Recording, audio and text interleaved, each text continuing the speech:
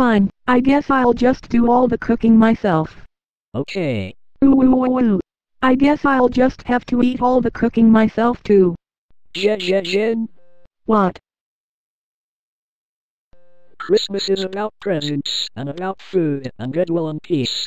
It's about sharing with the less fortunate and giving them presents. And? Well, say there are two people. Okay, there are two people. No, I mean picture two people and it's Christmas, so all the aforementioned rules apply about sharing and whatnot, and one of them has a lot of delicious food and the other one hath not but an empty belly, so to speak.